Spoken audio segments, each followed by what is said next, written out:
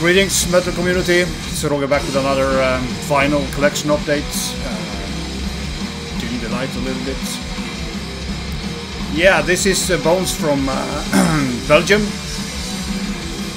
Just released out on Invictus Records. This is what I call a bit vicious, slightly dirty heavy metal, death metal, of course. Great album. I really enjoy it. Has like furious, angry, vicious death metal. Just a absolute killer album, which I recommend you all to check out. Links will be below, so you can figure it out for yourself. But you know, bands like Nominon, Ensnared, Fire, bands like that springs to mind when listening to this. But yeah, killer stuff. So the title is Sombre, Opulence. But as said, links below, so you can check it out for yourself and make up your own opinion. Then I finally got this, I don't know if I've shown it, but Undeath. The Lesions of a different kind. I mean, most people have seen this before. A lot of people have, you know, praised this very high. Finally just pulled the plug on it. This is kind of a light green-ish color, but ugly. Not many black variants of this album anyway, so yeah. Actually pretty good stuff. I'm not, you know, totally sold on this band when it comes to the hype that has been around it, but I do get it why people like it. I mean, it's well written and well produced, and everything is done right. It's just, for me, it's kind of lacking that little extra that would pop this album out. But I mean, it is done right, so might just need a couple more spins. I played it like 4 or 5 times, and I like it, but it's not like wow. The wow factor is not there for me yet. Then we have the new Maul, Seraphic Punishment. Comes in a variant that was swirly, or what's called merged. Pretty cool colors. You know, I'm not a fan of color, but they use the colors of the cover, and then it's kind of okay by me. Wait, turn this down a notch. Yeah, so I like Maul. I think they are, what people say, meat and potato, definitely in a way, but they are solid in what they do, and this album just proves them to do what they do. And I have one issue with this, and that's the snare, or the drum production in general. I think is crap on this album. The snare drum is a little bit too high, and the rest of the stuff is kind of buried in the mix in a way, and that took me a couple of spins before I could wrap my head around that, because I'm pretty fucking annoyed when they don't produce the drums right, and it shouldn't be that difficult. I don't think the band intentionally wanted the snare to pop up and the rest kind of drown in the mix, but overall a very great album actually, when I just get past the snare drum. And you can say it's kind of just straightforward death metal, but they do have some really cool elements that they put in here and there. Not much, just to spice it up a little bit. So yeah, solid album by Maul. You kind of know what you get with them. So and we have the new Ritualization. The title of this album is Hema, Ignis, Necros. Or album, it's actually an EP, I think. It's 5 songs. No, 3 songs. I mean, there are actually total 6 songs, but they have outros on every song, like more like some Eastern sounding, you know, like Arabic sounding folky stuff going on to create a mood. All those was created by a guy called Scorpius Androctonus from Crimson Moon. Some very nice skulls here. Ritualization is a death metal. I don't know if I said it. I think that's France. I'm going to take out the vinyl because it's a very, very cool, of course, beautiful black vinyl, but yeah, very cool skull in the middle there.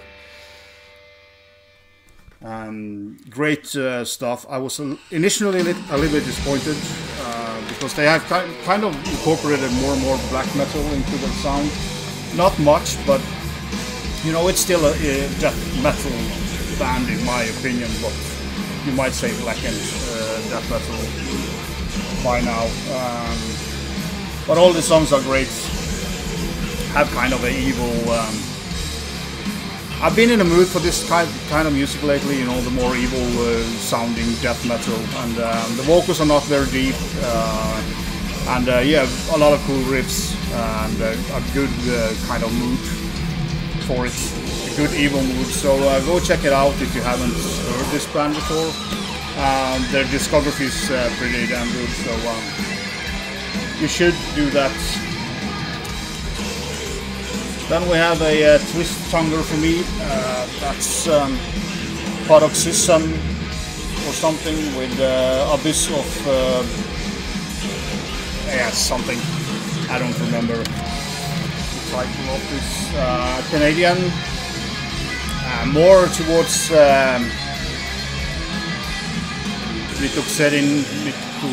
Mitoductin, whatever, or Adversario. Also from Canada. It is kind of black and death metal. I don't think they're active anymore. This is an EP from I would say 16 or something. It's a Hell Thrasher release.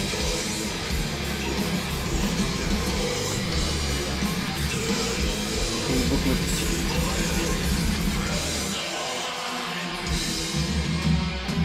Yeah, this is pretty damn good if you like that kind of a little bit like that that style of it's kind of death metal but with a lot of black metal feel to it. Kind of pretty brutal at some point as well. So I really like it. It's not like the it's not like doomy or anything. It's just and dirty, of course, dirty evil. So if you haven't heard them, check them out. Always links below, so you can go and check it out. I've kind of known about this for a long time, but just picked it up. And a new one from me, it's Berator, Elysian, Inferno, out on Dark Descent. This is a US kind of war death metal in a way, a little bit more black and death, a little bit like Destroyer 666, you know, the speedy, hardest part of Destroyer 666, maybe. Very cool cover as well. 6 tracks. I think it's an EP, but I'm not sure. It's 45 speed. See the guys upside down. So yeah, that's a picture of the guys with the flames and stuff. Really cool. Pretty good stuff. And again, this is kind of what I've been listening a lot to lately. So fitted very well to get this in the mail now. And yeah, again, you know, evil. I've been receiving a good dose of kind of Satan, as I say when I want something evil. Then I got the new shed the skin.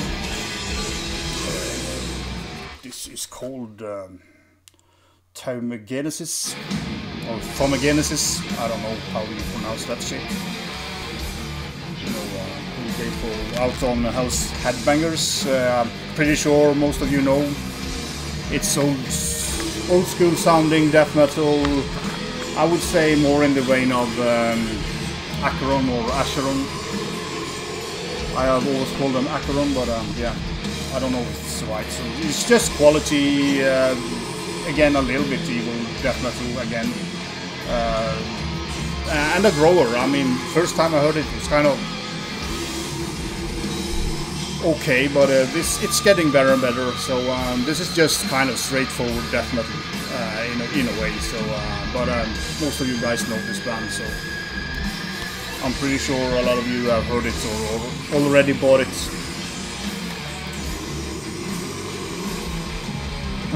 Then one black metal album, Cody, if you are still watching.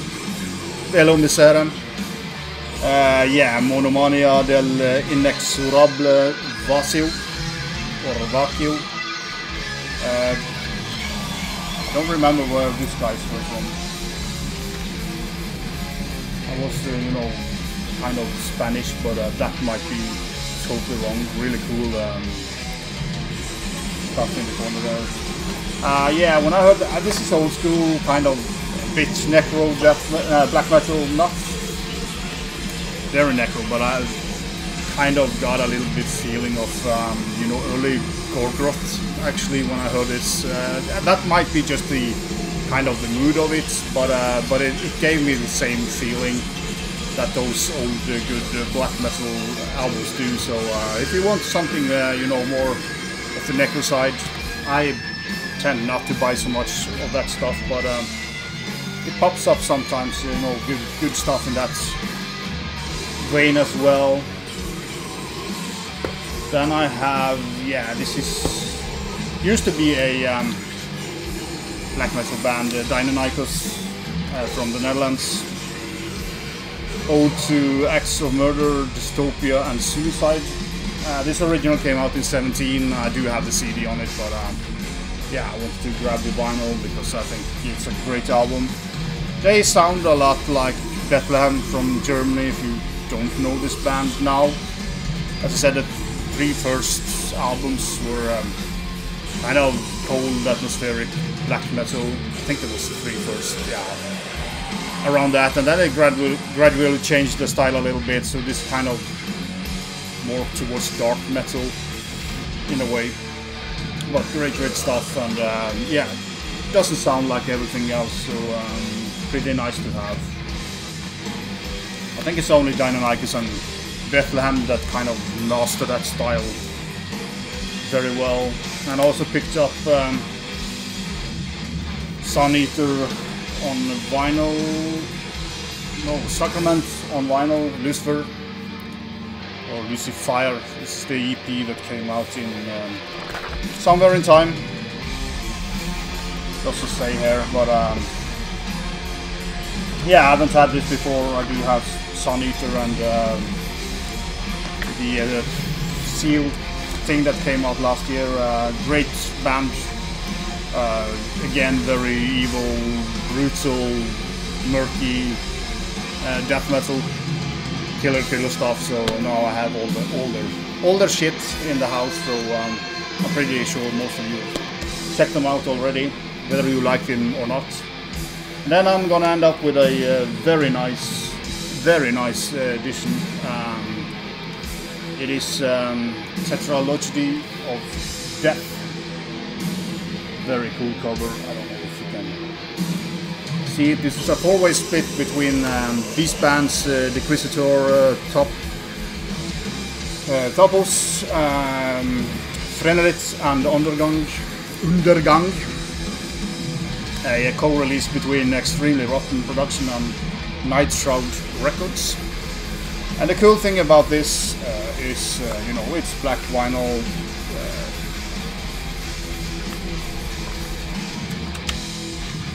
Nothing much to see there. In the center label, just the name that's on the side, which is cool. But the good thing about this is the kind of booklets, which actually are a poster and a massive one. So I will try to get it out and without destroying it, because that poster is so fucking cool. I'm gonna try to show you the whole thing a little bit slowly and just see how massive it is.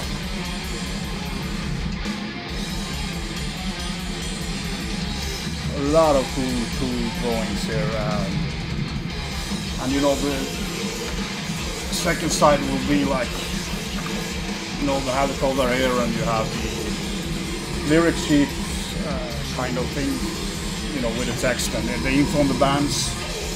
So yeah, just fucking killer stuff. Let's check out what the guy who drew this was.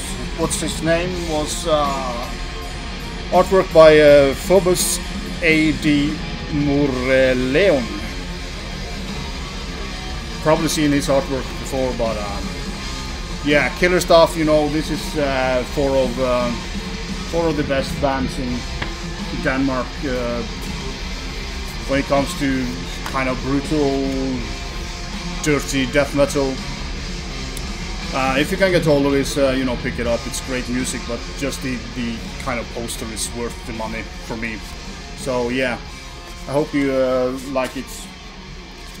It's kind of a artwork itself. So yeah, that was this bunch. I do have another bunch, same size, with vinyl as well, and then I'm kind of getting up to speed with my videos. So always thanks for watching and commenting, and for the new subscribers as well, you know, thank you very much, and hope you enjoy it. Vicious.